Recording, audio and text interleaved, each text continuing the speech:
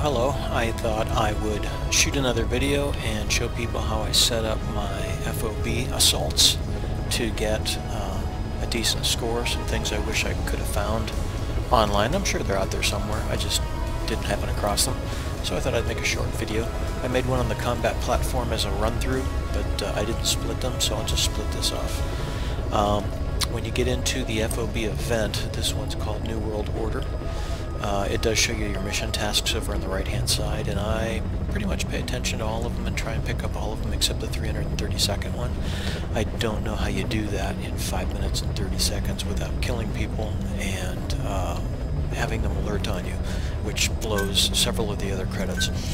So as you get in here, it's the FOB that you're attacking has 14 of the 28 built, which means you have 2 platforms for each one that you're attacking.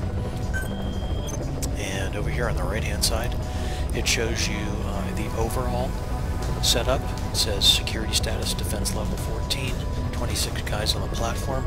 You won't face that many because when you get to the next level and it splits them apart, you see the insertion point has 12 available and 14 guys available at the objective point.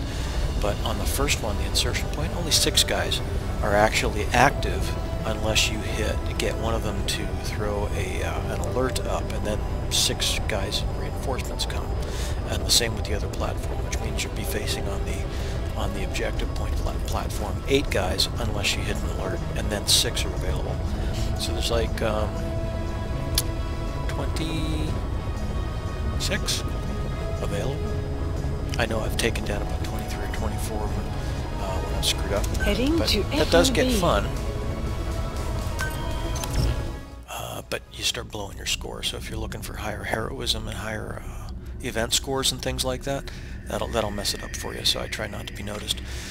To that end, I have a loadout over here on my right-hand side with non-lethal, including stun grenades, stun decoy, and sleep grenades. I don't tend to use them on these assaults, except the active decoy is key to this particular assault I'm going to run. Notice that on the left-hand side, under where this area is over here, it says staff rank bonus, which is significant for a higher score. Go into your select character, and this one I just got a medal for, which raised his stats, which put him up farther. But if you go all the way down to the bottom, sometimes you can find somebody that has a higher staff rank bonus to get yourself a higher score. So make sure that you're running the guy with the highest staff rank bonus, and every once in a while I can find one that says 2.0, which is awesome because you get double points, but those aren't always available. So it's a reason you want to Fulton extract some lower level guys now and then to get that bonus. And I'm running fatigues that blend in with the blacktop deck on this and a balaclava.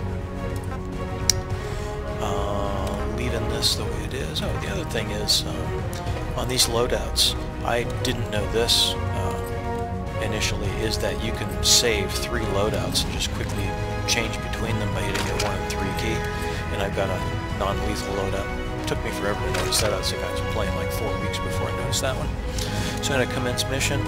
And the other thing you want to notice here is that when you go in and do a daylight raid, you do get a 1.5 bonus in your score at some point in time.